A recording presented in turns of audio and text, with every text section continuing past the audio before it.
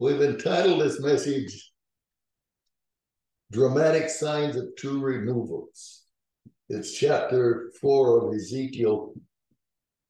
And as we look at the scope here, we see the scripture just above it, Amos 3:7, that says, "Surely the Lord God will do nothing but he revealeth his secret unto his servants, the prophets." Ezekiel is a tremendous book, and I'm really excited about believing God to show us his secrets as we go through it, as he did in the day of Ezekiel for the children of Israel, as we see that. As the Lord shows the children of Israel that are obviously doomed for judgment unless they change their ways and come back to God in repentance and walk with him, that he shows them this with ample time, years before the judgment comes upon them, giving them sufficient time to make it right with him. So this book of Ezekiel are the prophecies of the Babylonian captivity, leading all the way to the apocalypse, the tribulation, and the kingdom period. The scope is, "Ye shall know that I am the Lord," which is spoken by the Lord, quoted in many chapters in the book of Ezekiel, over and over and over. "Ye shall know that I am the Lord." We know that every book in the Bible is revealing Jesus Christ, as the Father reveals his Son from Genesis right through Revelation. This one is, "Ye shall know that I am the Lord." As he puts this awesome statement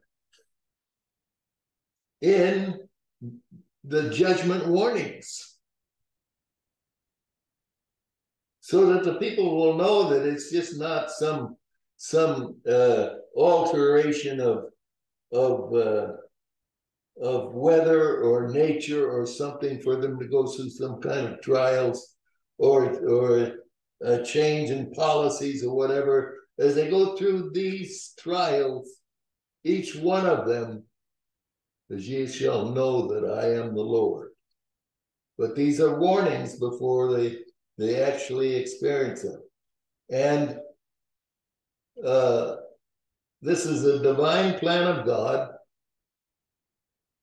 with three divisions and focus here.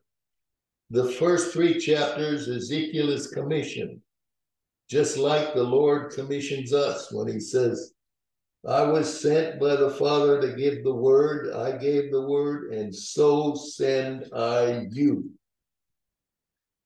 Our purpose as we come to the Lord and we're built up by him and fortified by him is to speak forth the word of God, be a witness of the Lord. So send I you, speaking God's word, not psychology, not someone's commentary, but God's word. And then the middle section of the focus is the judgment warnings, divided into two. First is the warnings to Israel, and the second is to the Gentiles. And in this particular thing, the Lord actually uses this to sanctify the obedient remnant that are living their faith without compromise. That's so important to know. He sanctifies the obedient. He says that in Hebrews 5:9. These people that are who are not concerned about eternal salvation because they think all they have to do is accept Christ and they're eternally saved no matter what they do. It says there that Christ is the author of eternal salvation to those who obey him. It doesn't say anything about accepting him or believing in him as the only thing we have to do. It's very pointed, very plain, so conspicuous. And I cite every one that is in this false doctrine of once saved, always saved, to read that. And don't try to tell people that that doesn't apply today, that Jesus Christ paid it all, so that one doesn't apply.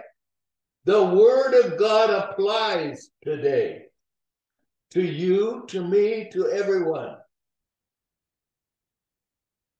We are not above the judgments of the Lord just because we accept Christ.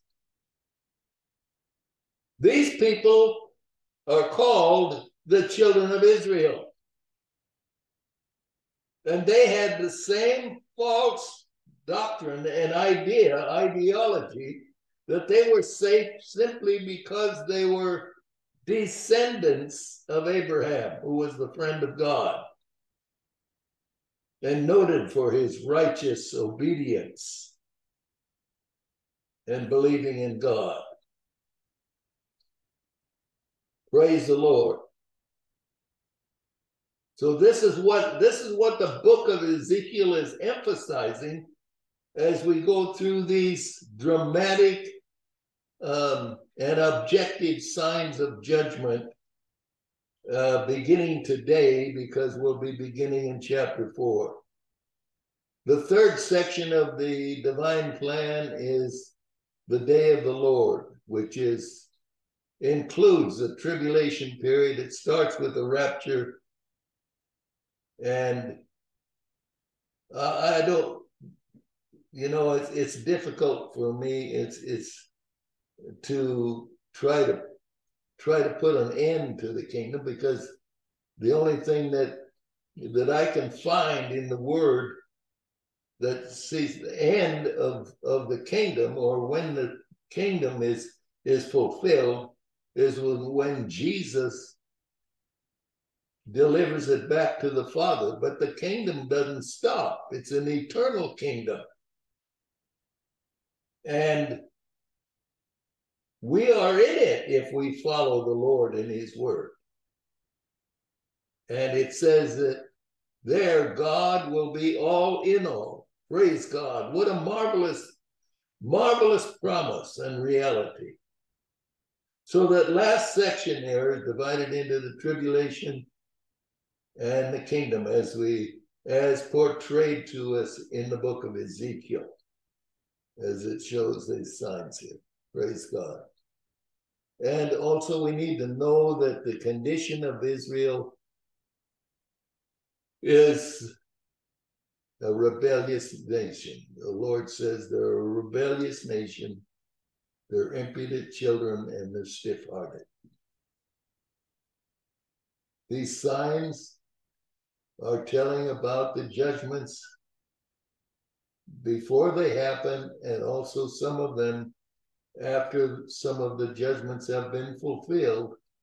But the location of the people is Babylon.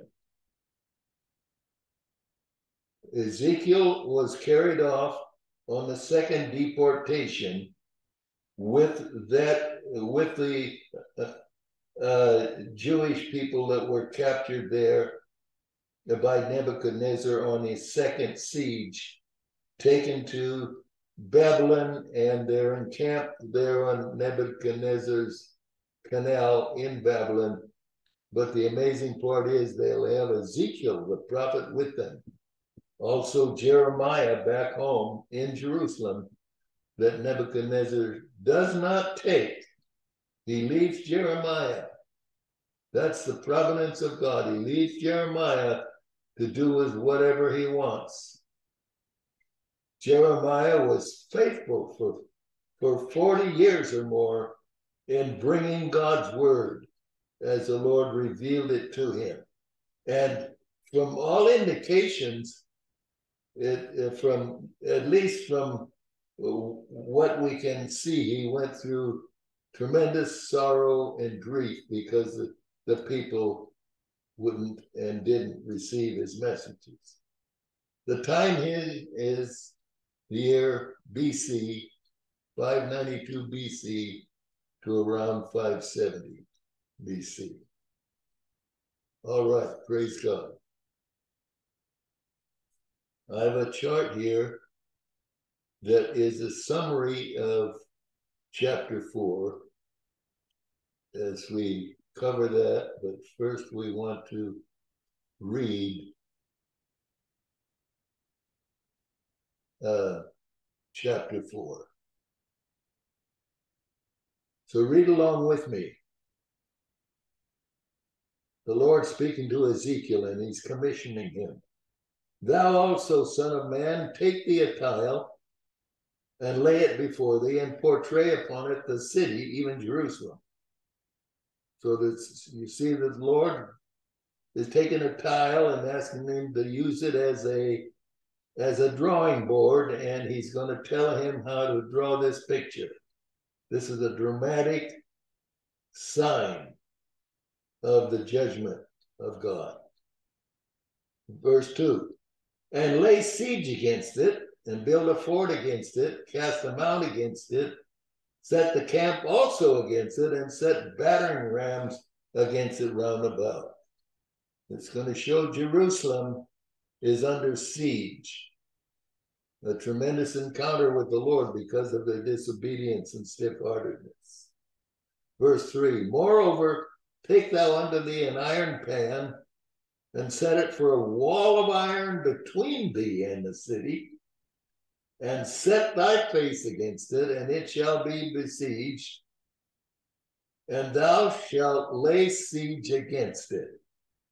This shall be a sign to the house of Israel. So he's telling Ezekiel has to be against stand against it, stand with God in his judgment against him. And this iron pan is separation, the sanctification of God's servant from those that are disobedient. And he's to draw this on this drawing board. Now here is the drama part. Verse 4, lie thou also upon thy left side, and lay the iniquity of the house of Israel upon it, according to the number of the days that thou shalt lie upon it, thou shalt bear their iniquity. For I have laid upon thee the years of their iniquity, according to the number of the days, 390 days, so shalt thou bear the iniquity of the house of Israel. So he's telling Ezekiel that he has to lie on his left side for 390 days. He has to show this before the children of Israel. It's a visual portrayal of this judgment. Verse 6, and when thou hast accomplished them, lie again on thy right side, and thou shalt bear the iniquity of the house of Judah. 40 days I have appointed thee each day for a year.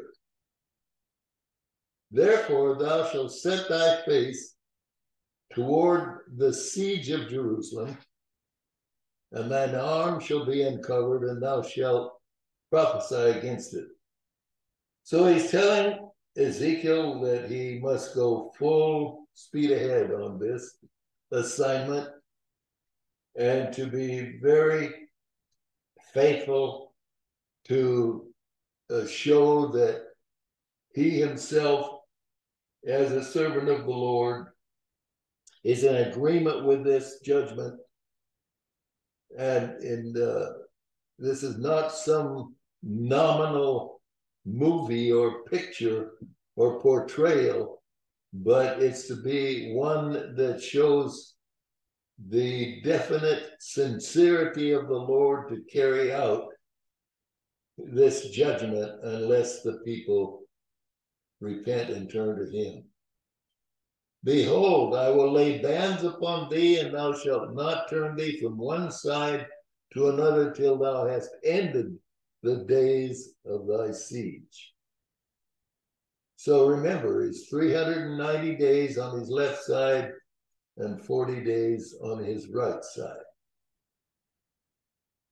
And now, this is another sign here.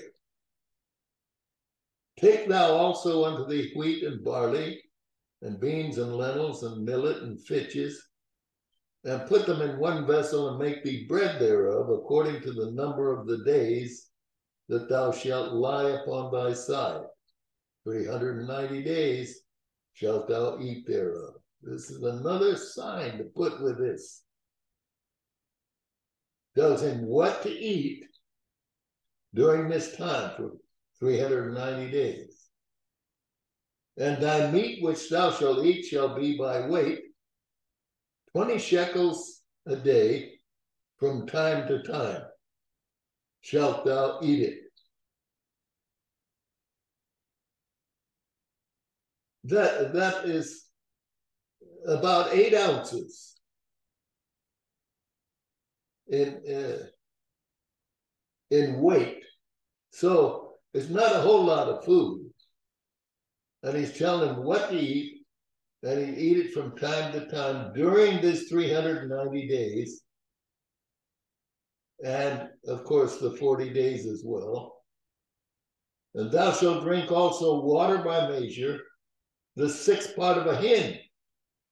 From time to time shalt thou drink. That's about a 1/6 of a gallon, is what Ezekiel is to drink per day. And thou shalt eat it as barley cakes, and thou shalt bake it with dung that cometh out of man in their sight. He wants to make this the really severe judgment. And the Lord said, even thus shall the children of Israel eat their defiled bread among the Gentiles, whither I will drive them. So this picture, this drama is going to lead to bondage among the Gentiles, what the Lord is going to drive them. And what they are to eat, well, what they will eat when they're there. Then said I, this is Ezekiel now, speaking to the Lord. Then said I, Ah, Lord God, behold, my soul hath not been polluted. For from my youth up until now have I not eaten of that which dieth of itself, or is torn in pieces. Neither came there abominable flesh in my mouth. Notice what the Lord says to Ezekiel. Then he said unto me, Lo, I have given thee cow's dung for man's dung, and thou shalt prepare thy bread therewith. Glory be to God. It shows the thoughtfulness of the Lord for his servant when his servant brings the petition that he didn't want to follow through with anything that was going to be against God's original instruction to keep himself pure. He didn't want to eat anything that was cooked using man's dung as the fuel for the fire. So the Lord says, okay, you can use cow's dung. Somebody say hallelujah. Somebody say praise the Lord for the great God that we serve. Verse 16, moreover, he said unto me, Son of man, Behold, I will break the staff of bread in Jerusalem, and they shall eat bread by weight and with care, and they shall drink water by measure and with astonishment, that they may want bread and water, and be astonied one with another, and consume away for their iniquity. So this part of the judgment was actually followed through on the third deportation, on the siege rather, of roughly a year and a half, 18 months, a little short of 2 months and 2 years anyway, when Nebuchadnezzar had Jerusalem surrounded, cut off their food supply and their water supply, and people were starving to death. They even started committing cannibalism because they had nothing to eat and or to drink. So this is the warning that the Lord gives in this visual, very graphic sign and drama that Ezekiel was to carry out. So we'll go back to the notes. That's the chapter 4. And we'll look at the breakdown of it. So we're going to see this sign. Is it talking about Israel, divided kingdom? That's what the Lord said. You're lying on your left side for Israel for 390 days, carrying the judgment that is on Israel, 390 days. That is a definite sign. The Lord said that'll be a sign. You will be a sign for the children of Israel. That's a sign of the divided kingdom to the 70-year Babylonian captivity. Nebuchadnezzar, 390 years. I want to show you that. Here's a list of the kings showing from the divided kingdom. On the left over here, you see Judah, that's the southern 2 tribes, which is Benjamin and Judah.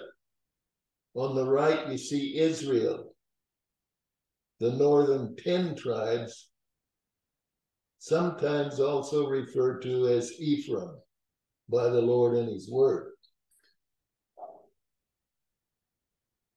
This chart shows whether the king was good or bad, names the king, and shows the years of his reign, all the way down through the final king of Judah, which is Zedekiah. His original name is Mathaniah, but Nebuchadnezzar changed it to Zedekiah, as he himself put Zedekiah in charge of the people of Judah. Zedekiah followed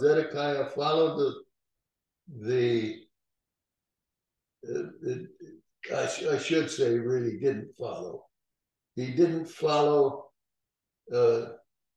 Nebuchadnezzar, so Nebuchadnezzar came on the 11th year, actually the 9th year of Zedekiah's reign, surrendered him and starved him out for nearly 2 years there before he took them all, including Zedekiah, to Babylon. But Judah had some good kings: Asa, Jehoshaphat, Joash, Amaziah, Azariah, Jotham, Hezekiah, Josiah, the last really good king of Judah. The Lord allowed it to bring the word of God before the people and used Josiah to bring a revival for 13 years there in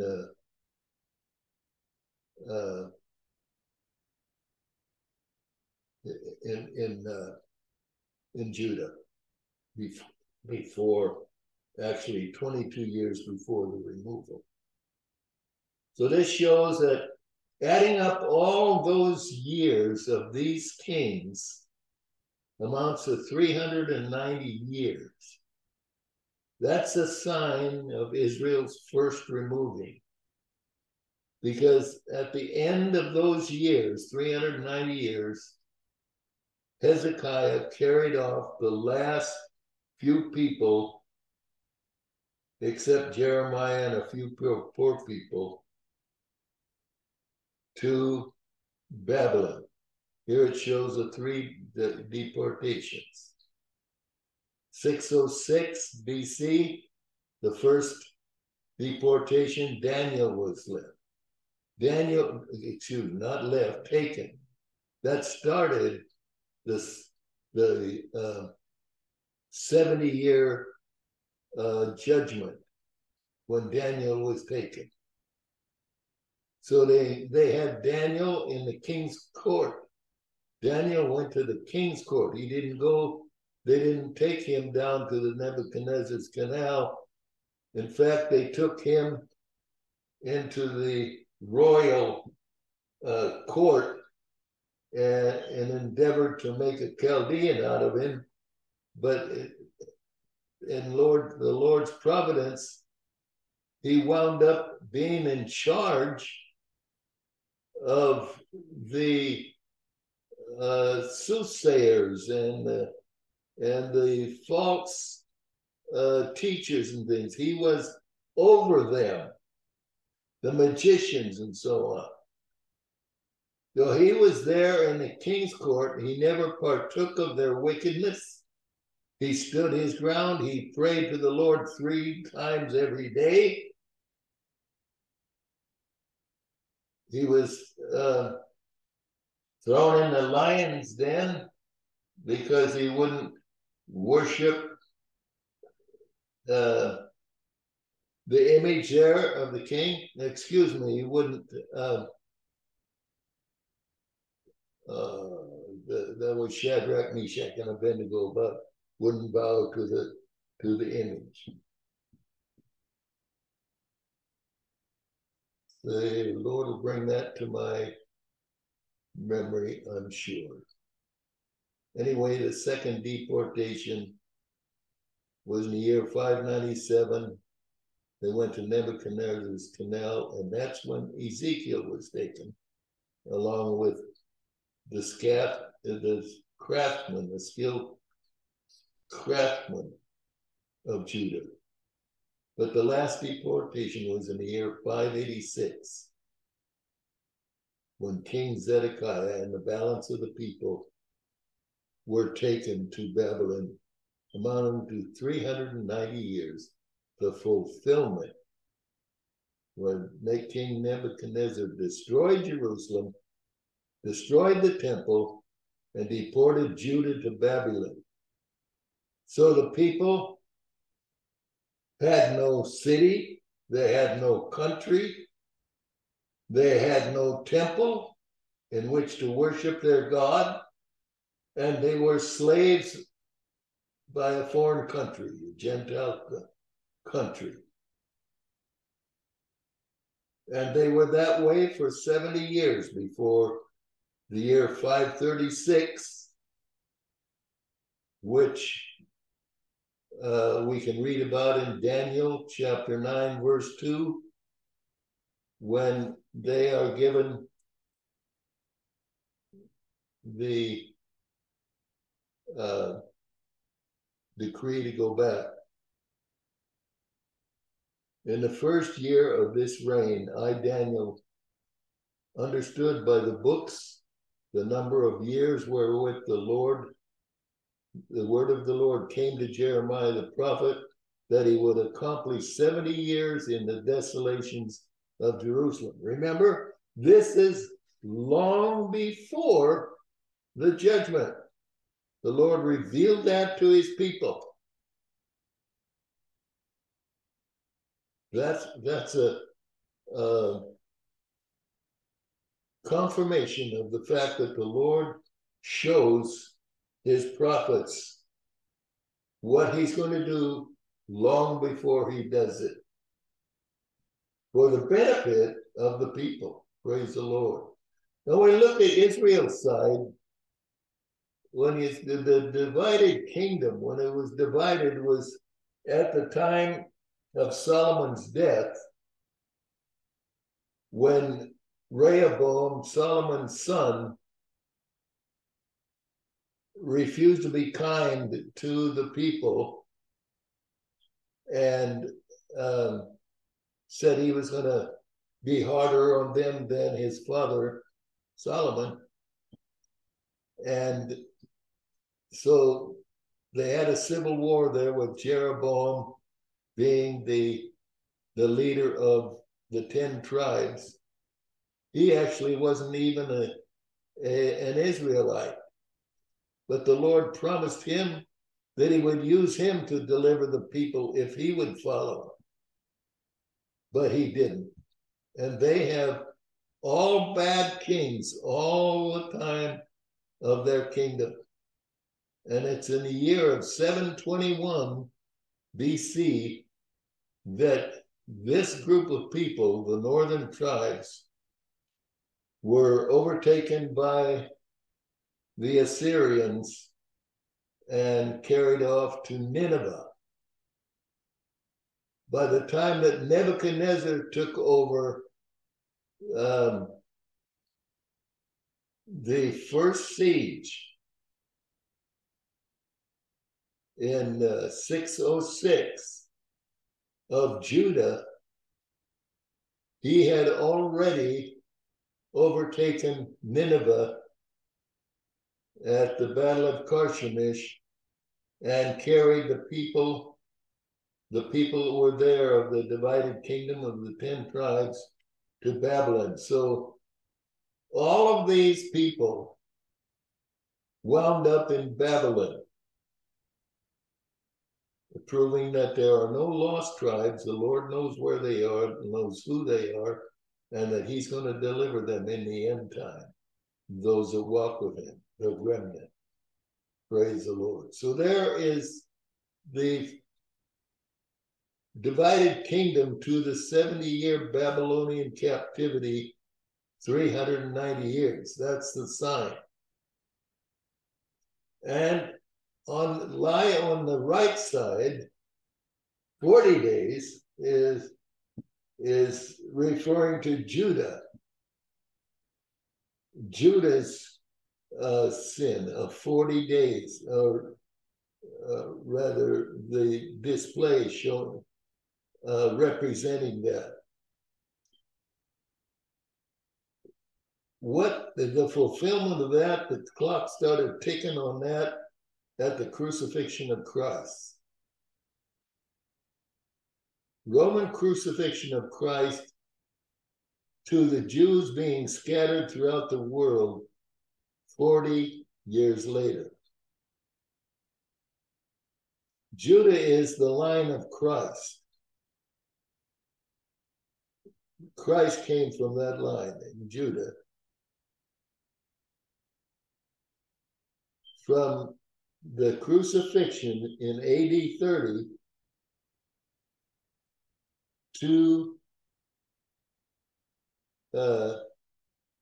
70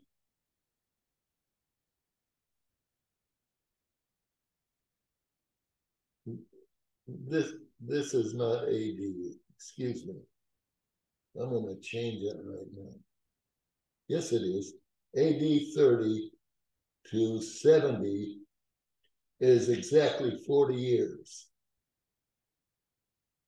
Now, before we go into other charts to show you and explain it further, we look at this section here. They eat bread by weight, 20 shekels, the Lord said, is about 8 ounces. The spiritual application of that is they lack spiritual food, not only physical food, but they have want of, they have need of spiritual food, the Word of God. The Word of God is given to them all the way through the 390 years and the 40 years. But their refusal to heed to the call brings the judgment. So this was signs of famine. And the water libation is 1/6 or 6/10 is better, 6/10 of a gallon. And the spiritual application there is the lack or want of living water. Oh, how serious is it for us to take heed to the Word of God and recognize the importance of the Word of God in our lives. Because the Lord is closer than hands and feet. He sticks closer than a brother. The Lord is ever present in time of need. The Lord is the mighty God. He's the mighty Savior. He's the deliverer. He's the comforter. He's the answerer of our prayers. He's our life. Without him, we do not have life. He is the answer. His word. He is the word. The Lord says, thou shalt love the Lord thy God with all thy heart, all thy mind, all thy soul, and all thy strength. And in John 1:1 it says, in the beginning was the Word, and the Word was with God, and the Word was God. Thou shalt love the Lord thy God. The Word is our Lord. Israel is an example to us. And these things happen to them for our learning, to give us the opportunity to see the value of Christ and his word and the need of it.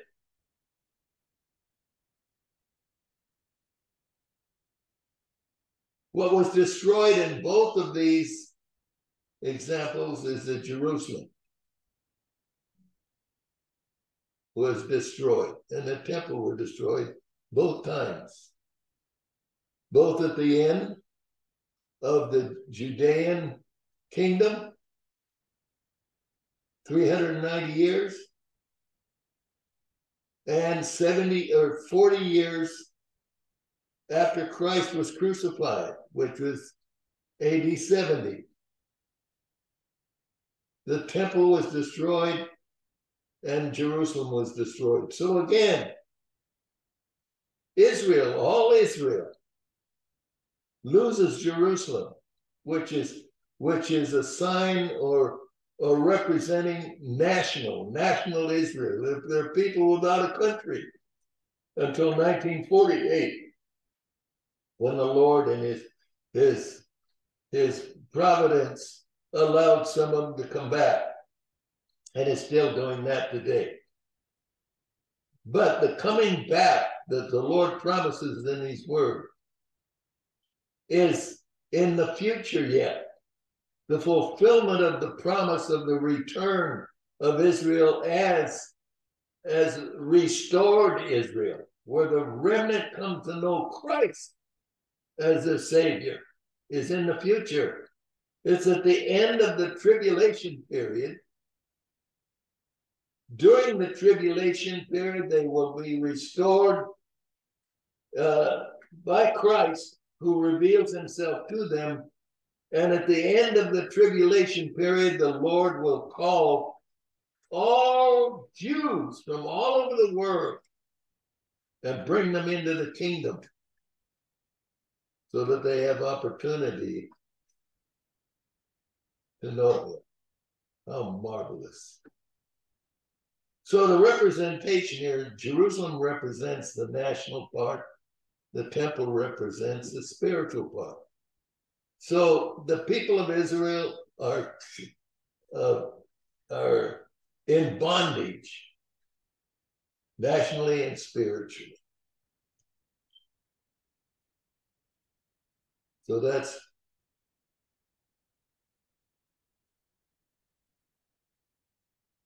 the chart on that.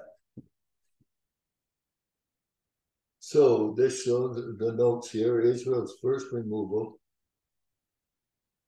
That's in Ezekiel 4:1-5. We read that about the 390 years. And then the sign of Israel's first return, we find that in Isaiah.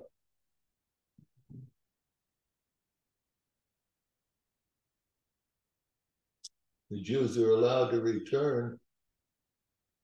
That saith of Cyrus, excuse me. Speaking of Cyrus, King Cyrus, nearly 200 years before Isaiah is prophesying here that Cyrus is going to be the one that lets the people out of bondage. Thus, that saith of Cyrus, he is my shepherd, and shall perform all my pleasure, even saying to Jerusalem, thou shalt be built, and to the temple thy foundation shall be laid. Oh, praise the Lord for his word. The Lord stands behind his word. And he tells us way before what he's going to do. Jews were allowed to return in the year 536, which ended the 70-year bondage in Babylon by King Cyrus, and was also prophesied by Isaiah 150 or 200 years earlier. Now, the sign of Israel's second removal, scattered throughout the world in AD 70, 40 years to the day from Christ's crucifixion to the Roman destruction of Jerusalem and the temple. It happened on the 14th day of Nisan, which is the very day that Christ was crucified. The very day that the Lord had the children of Israel in Egypt offer the first sacrifice while they were in Egypt, which brings about the Passover, the last plague that the Lord brought upon Egypt, where anybody who didn't offer that sacrifice, their firstborn would be killed, and all Egypt lost, not only the people, but the animals, the firstborn. But Israel didn't lose one. And they left Egypt. That was delivered the same day, Nisan 14. Praise the Lord. 40 years to the day. Now, Israel's final return is also promised in Jeremiah and Isaiah. The final return, meaning when the Lord will bring them back, nationally and spiritually. It'll be a remnant, those who follow the Lord, those who love the Lord. Israel is saved in the tribulation and gathered by the Lord in the kingdom. Let's look at those verses.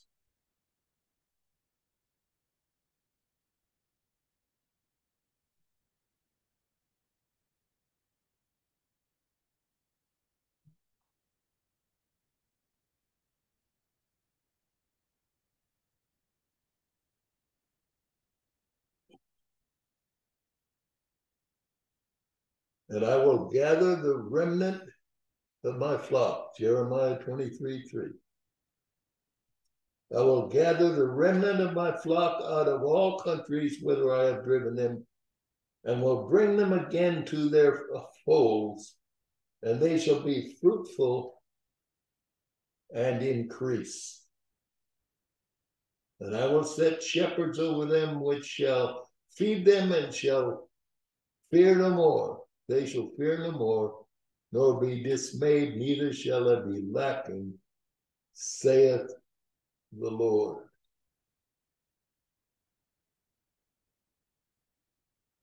That is showing the final return of the Jewish people. Now, Ezekiel, in chapter 4, we read that about the 40 days that Ezekiel was lie on his right side, carrying the iniquity of the Judean people.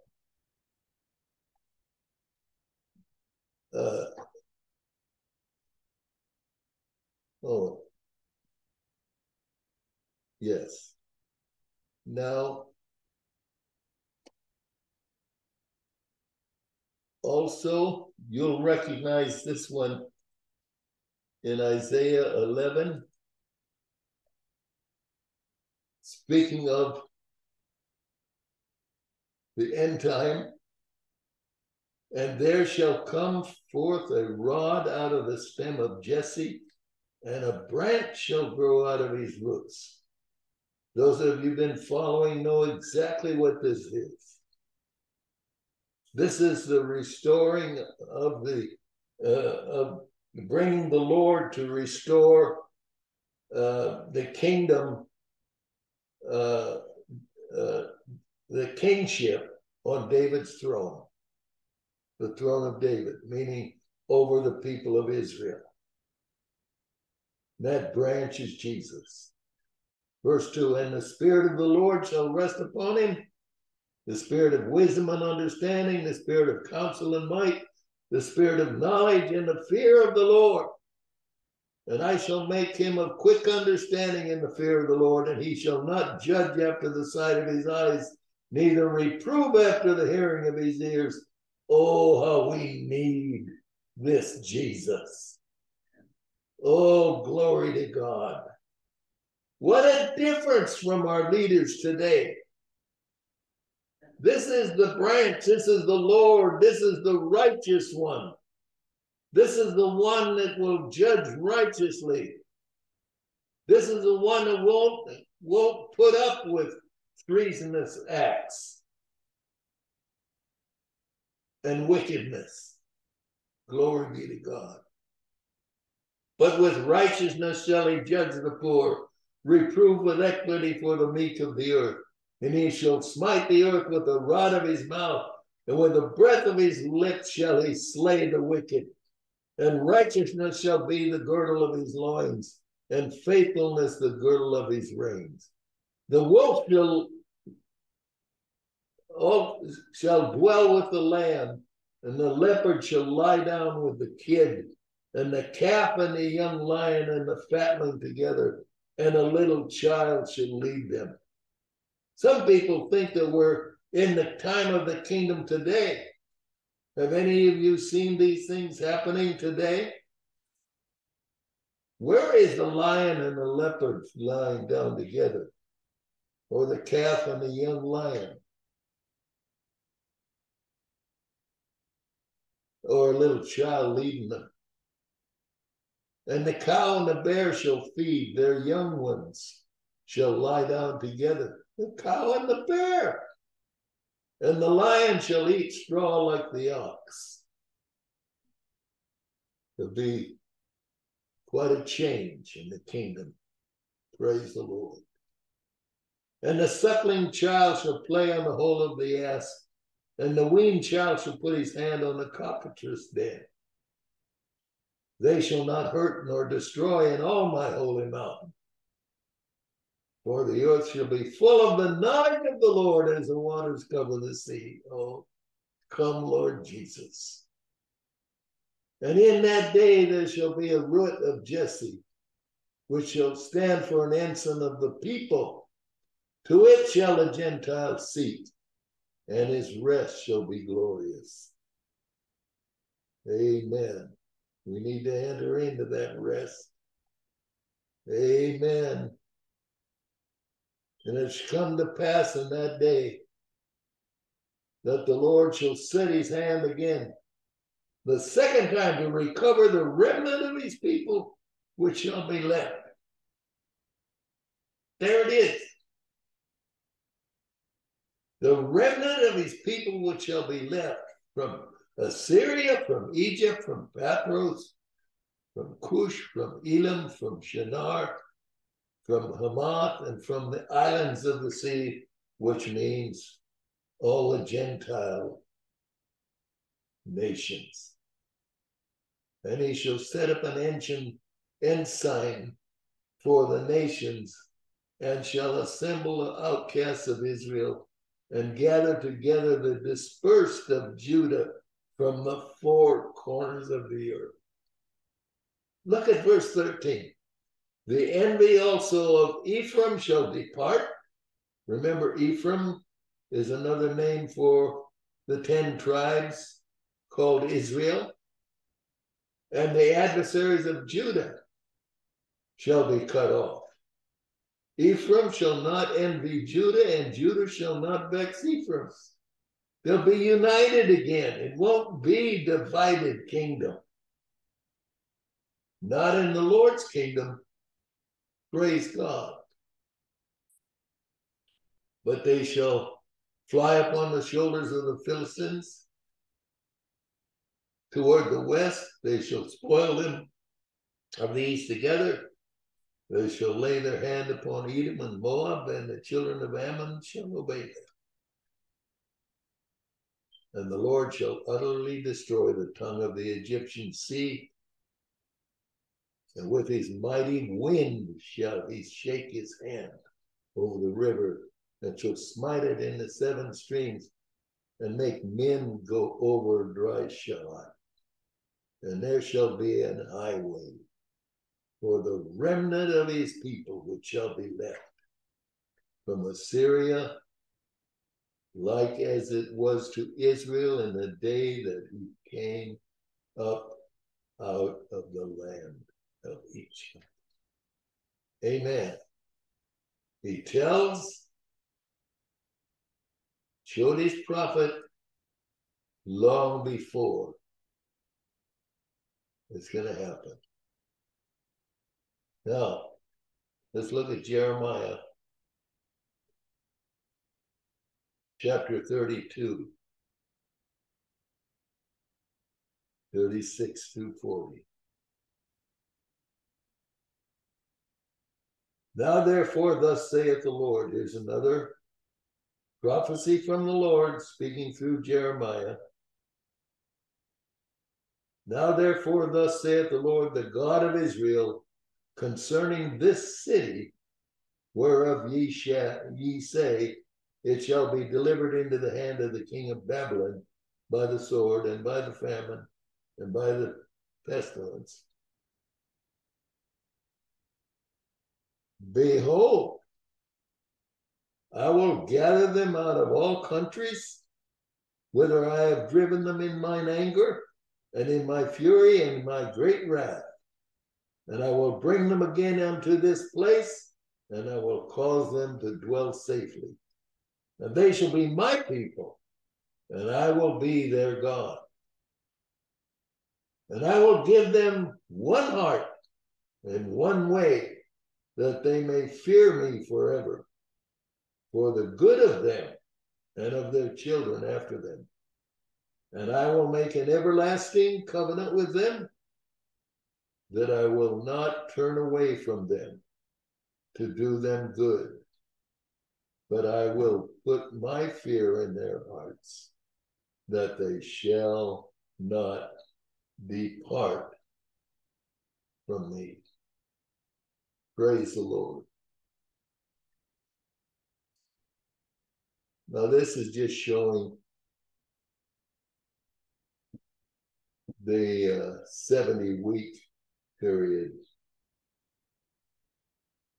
They're showing that AD 30, or 30 AD, excuse me, is the time of Jesus' crucifixion. And resurrection, by the way, that's the gospel. The crucifixion and the resurrection. Hallelujah.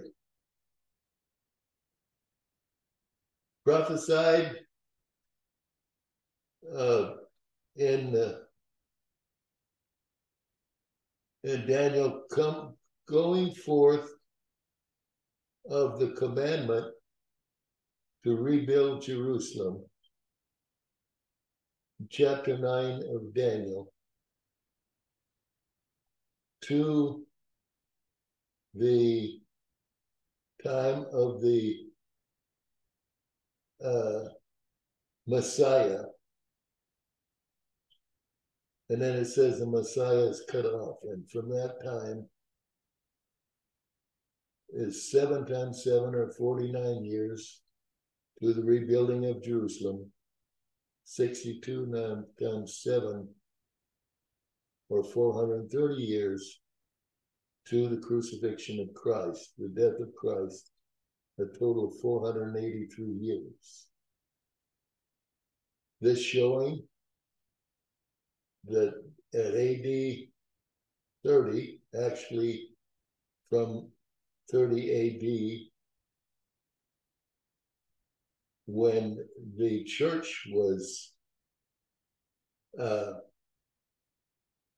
inception of the church through the baptism of the Holy Spirit, sent down by the Lord as he went to glory the last time, to send the promised Holy Spirit that started the church. This time gap here shows we don't know how many years that's going to be. This is where you and I live right now, in this time gap. It shows here the final 7 years for the tribulation to the kingdom, where the Jewish people will be restored in this time, is still in the future. In the midpoint of the tribulation period, just like the other judgments, the sacrifice and the oblation will stop. When the temple was destroyed and those other two judgments, they spiritually were lost. They had nothing. When they lost Jerusalem, they lost their homeland. They didn't even have a nation. The Antichrist is going to be here in the middle of this tribulation period. He'll set himself up as God, proclaim himself as God, and he will stop all sacrifice and oblation. The end of sins and the bringing in everlasting righteousness, of course, that's through that kingdom period of 1,000 years of the Lord's return. This, the main purpose of this is to show the authentic time of the Lord's death concerning that prophecy. That prophecy in right. And so, in order to show that was it, I put a chart, you might have seen it before. I put together a final Passover week of Jesus Christ before his crucifixion, or of his crucifixion. Remember the Jewish time and the Western time. The Jews start their day at 6 p.m. at night. And where we started at 12 midnight. So this is the countdown of the days. This shows that in AD 30, on March 31st, was the 10th day of Nisan, is the day that Jesus rode into Jerusalem triumphantly. And here's all the scriptures proving that right here. This Exodus shows that it was for the first time when it was prophesied. It shows about the sacrifice. Excuse me. This is when the lamb, let me do it. The lamb is chosen. This is the time when the lamb is presented, but not chosen. Exodus 1, the children of Israel are there, and the Lord speaks to Moses and Aaron. And they're in the land of Egypt, and the Lord says, verse 2, this month shall be unto you the beginning of the months. It shall be the first month of the year to you. That's in the month of Nisan. The Lord changed the calendar there. The Nisan, and now is considered the first month in the Jewish calendar. Speak ye unto all the congregation of Israel, saying, in the 10th day of this month, 10th of Nisan, they shall take to them every man a lamb, according to the house of their families, a lamb for an house. And if the household be too little for the lamb, let him and his neighbor next unto his house take it according to the number of the souls. Every man according to his eating shall make your count for the lamb. Your lamb shall be without blemish, a male of the first year. Ye shall take it out from the sheep or from the goats, and you shall keep it until the 14th day of the same month, and the whole assembly of the congregation of Israel shall kill it in the evening. There it is. That's what happened. On March 31st, the Lord rode into Jerusalem. 4 days later, on the 14th, he's crucified. At the day of preparation, all these scriptures here are showing the prophecy of them. It's only going to take a minute. It's so important to see this. Zechariah 9:9. Rejoice greatly, O daughter of Zion. Shout, O daughter of Jerusalem. Behold, thy king cometh unto thee. He is just and having salvation, lowly and riding upon an ass, and on a colt, the foal of an ass. See, the point of this whole thing is that the Lord had Zechariah prophesy that long before the birth of Jesus and the death of Jesus. Remember Amos 3:7. The Lord will do nothing except that he first shows it unto his prophets. This shows that the people of Israel there in Jerusalem, when Christ rode in there, should have known. Christ even says that. He said, you should have known. Oh, if you had only known. Now you are wasted, he says.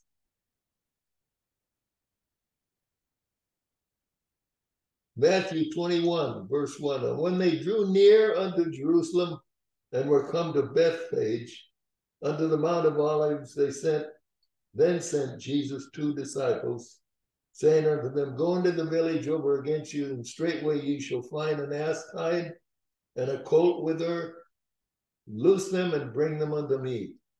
And if any man say aught unto thee, you shall say, the Lord hath need of them, and straightway he will send them.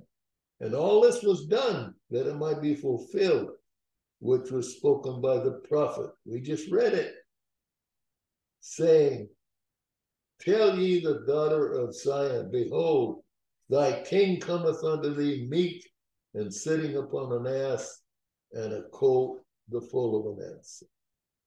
And the disciples went and did as Jesus commanded them, and brought the ass and the colt and put on them their clothes, and they set them thereon. And a great multitude spread their garments in the way. Others cut down branches from the trees and strawed them in the way. And the multitudes that went before and that followed cried, saying, Hosanna to the Son of David. Blessed is he that cometh in the name of the Lord. Hosanna in the highest. They knew he was the Messiah, the King. And when he was come into Jerusalem, all the city was moved, saying, who is this? And the multitude said, this is Jesus, the prophet of Nazareth of Galilee. And Jesus went into the temple of God, and out of them that sold and bought in the temple and overthrew the tables of the money changers and the seats of them that sold there. And he said to them, it is written, my house shall be called the house of prayer, but you've made it a den of thieves. So this is the point here, is showing this is Jesus. This is Jesus, the prophet of Nazareth. They should have known he was the Messiah. The crucifixion, we just read that verse 6 over here in Exodus, where they kill it on that fourth day. And there again in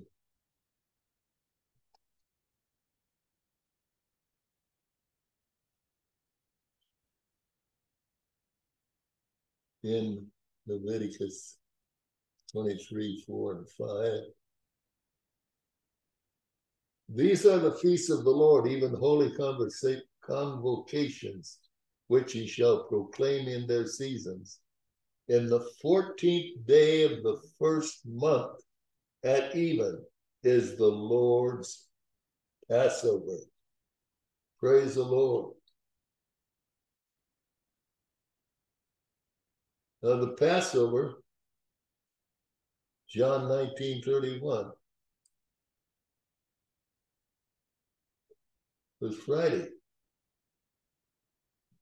The Jews, therefore, because it was the preparation that the body should not remain upon the cross on the Sabbath day, for that Sabbath day was an high day.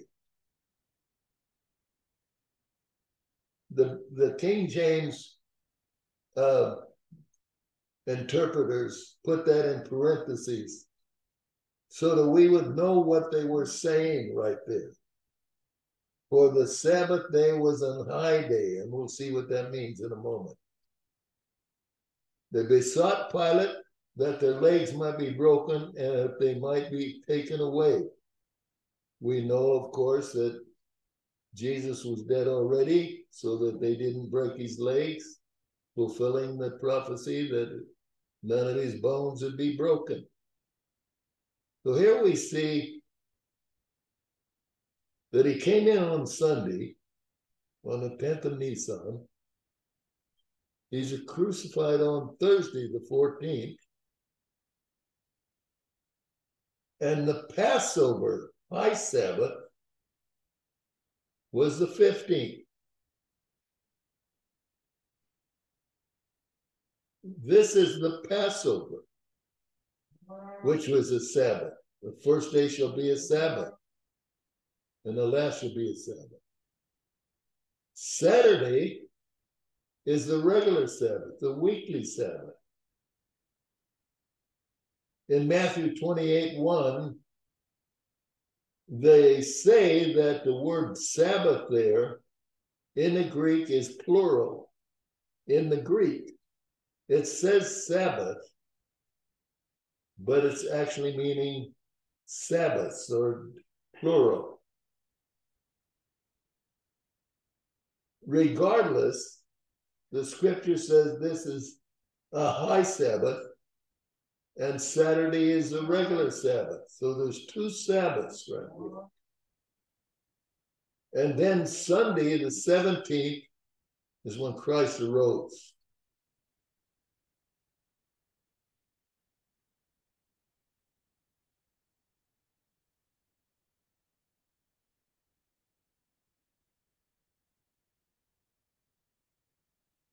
And the Lord spake unto Moses, saying, speaking to the children of Israel, saying to them, when you come to the land which I've given to you, and shall reap the harvest thereof, then ye shall bring a sheaf of the first fruits of your harvest unto the priest. And ye shall wave the sheaf before the Lord to be accepted of you, for you.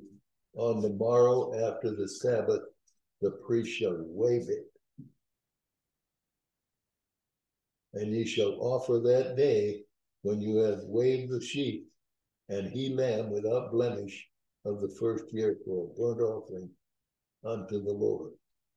What this is showing, that this is the type of Jesus, who is the first fruits from the dead.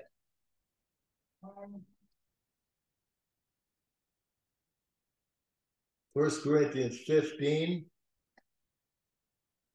20 through 23.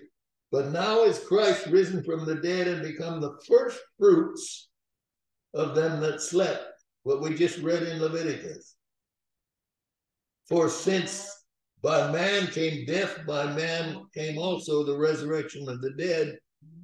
For so as in Adam all die, even so in Christ shall all be made alive, but every man in his own order. Christ the first fruits, afterward they that are Christ at his coming. Then cometh the end, when he shall have delivered up the kingdom to God, even the Father, when he shall have put down all rule and all authority and power. So this is showing the Christ as the first fruits from the dead. Praise God. Now I want to finish up quickly. You know what's so amazing is on this 17th day of Nisan, the day that Christ arose, our calendar was the 7th of April in the year AD 30. It was the same day that the ark landed in Noah's day on Mount Ararat, sat down on Mount Ararat. Wasn't going to float anymore. It sat down there. It took him 40 days or more before he got out of it, as the waters receded and the ground dried. But that same day is when the ark, they were delivered from the flood. Glory be to God. Look at the significance there. And Israel, Numbers 33, 3 through 5. And they departed from Ramses in the first month, and on the 15th day of the first month, and on the morrow after the Passover, the children of Israel went out with an high hand in the sight of all the Egyptians. This is before the Lord changed that month. It's showing that they went out there on the Passover. But Romans chapter 6, verse 3 and 4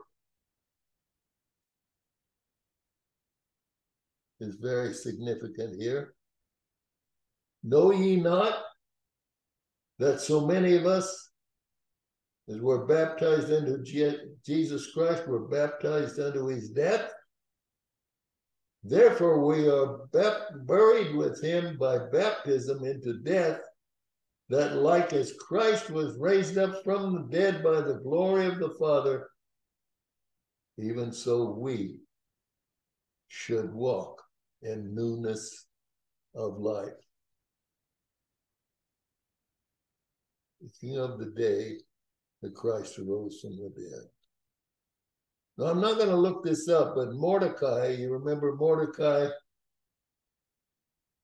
who raised Esther in the book of Esther and Nehemiah, and he's the one that was very instrumental with Esther in the deliverance of the Jewish people at that time.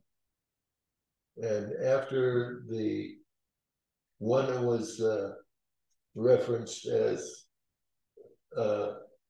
referring to the Antichrist, that man Haman that wanted all the Jews destroyed there in Persia, that it came out by the providence of the Lord and the foresight, yes, and foretelling of the Lord, that Mordecai was raised up on that same day above everybody else. And in the end, he was right under the king as after that he was raised up delivered from the threat and the decree of death. Now, I've got this one more chart here because I want to show you that the crucifixion being on Thursday, as we showed you here, on the 14th of Nisan, in April 4th in AD 30. If it was a Friday, it violates 4 scriptures. And those 4 scriptures are this. For as Jonas was 3 days and 3 nights in the whale's belly, so shall the Son of Man be 3 days and 3 nights in the heart of the earth. That's Matthew 12:40. 3 days and 3 nights. So starting over here at night on Thursday, they're starting, he was crucified at 3 p.m. He died at 3 p.m. And that's 3 hours before Friday. So it was Thursday is the first day, Friday the second day, Saturday the third day, and he rose on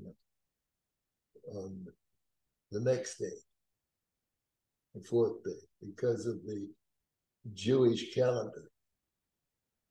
That if it was a Friday like we celebrate, it would violate these particular scriptures. We remember that deceiver, this is when they went to the king, or to Pilate, and said he was yet alive after that 3 days, I will rise again. That's when they want to destroy Christ on the cross, make sure that he's dead. And Pilate wouldn't do it. And he began to teach them that the Son of Man must suffer many things and be rejected of the elders and of the chief priests and the scribes and be killed, and after 3 days rise again. That's Mark 8:31. So on the road to Emmaus, as these two disciples are walking with Christ and not recognizing it's him, they're saying, we trusted that it had been he which should have had redeemed Israel. And besides all of this, today is the third day since these things were done. Luke 24:21. So this proves, by going by the scriptures, the interpretation that we just showed you. This is a record here of AD 70, taken by Jerusalem, taken by Titus of Rome, and a temple was burned. Moreover, the siege of Jerusalem was begun on the 14th of Nisan, AD 70. This was 40 years to the very day from the 14th Nisan, AD 30 crucifixion. Now here's a record of the Jewish writings. The Jerusalem is a writing of the Jews, and the Babylonian are Talmuds, saying that every night for 40 years before the destruction of the temple, the middle or chief light on the golden candlestick would simply go out, and that the great brass temple gates, which were closed each evening, swung open each night of their own accord. Josephus tells us these doors were so massive that it took 20 men to close them. This is Gentile records. Anyway, in closing here, the scope of Ezekiel, ye shall know that I am the Lord. There's no doubt in our study today through the scriptures of his accurateness, his thoroughness, me talking of the Lord, in revealing to us what he's going to do before he does it, and that there's no excuse for missing out on his marvelous deliverances that he has for everyone who fall in love with him and follow him. The scope of Ezekiel is, you shall know that I am the Lord, and of course of the entire Bible, the Father is revealing his Son, Jesus Christ. Let me give you two scriptures here, and quick. Just one verse here. And beginning at Moses and all the prophets, he, meaning Jesus, expounded unto them in all the scriptures the things concerning himself. Notice that, beginning at Moses and all the prophets. This is when they were on the road to Emmaus that we just alluded to a minute ago. Jesus is bringing all the scriptures, beginning at Moses, going through all the prophets, telling them the things that are concerning himself. Now, in verse 44 and 45,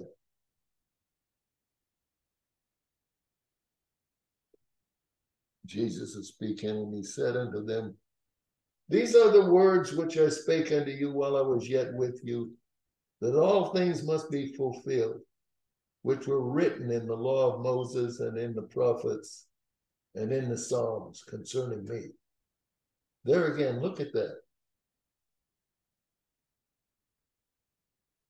While I was yet with you, that all the things must be fulfilled, which were written in the law of Moses and in the prophets and in the Psalms concerning me. Then opened he their understanding, that they might understand the scriptures. Oh, what a wonderful God we serve.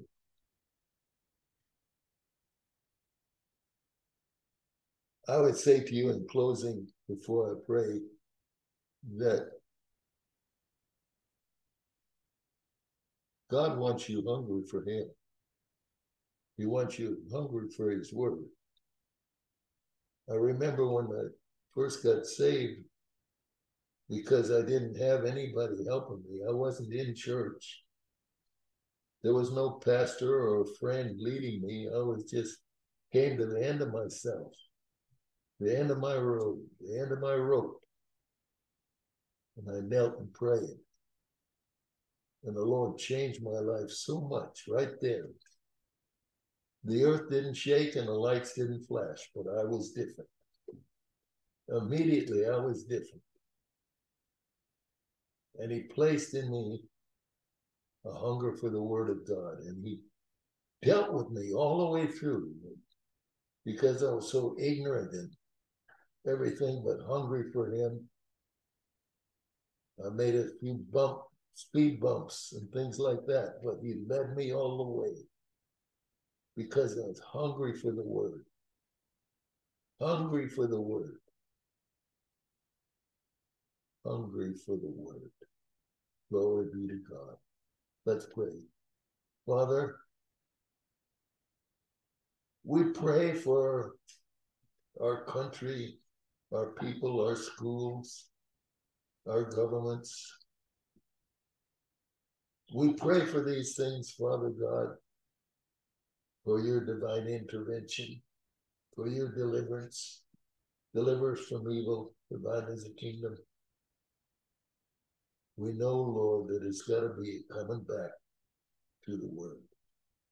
It's got to be through the word. Anything else short of that is, if it happens, would only be a Band-Aid on a terrible sore. Father God, in this hour of great evil, gross evil, wickedness, so terrible, it's just terrible to even think about the things that you hear that are happening. And the direction that our world is going, our country is going, what's happening to us. There has to be a return to the word. Lord, I plead for you to bring the word back. Lord, you make a voice out of people like me. My influence seems to be so small. But Father God, in this end time, will you bring a revival? In this end time, will you bring a revival of your word?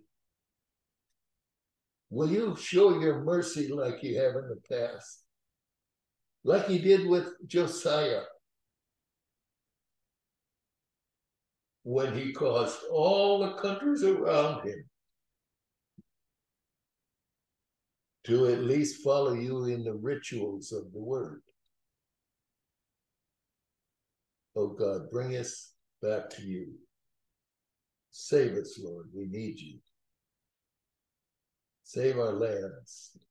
Heal us of our evils and our backslidings.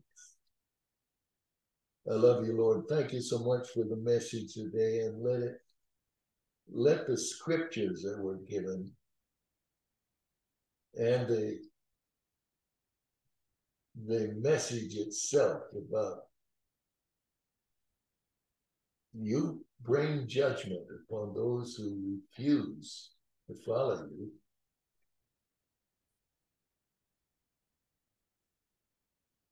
Even by bringing us into bondage by a pagan country that may be just as bad, if not worse, than we are.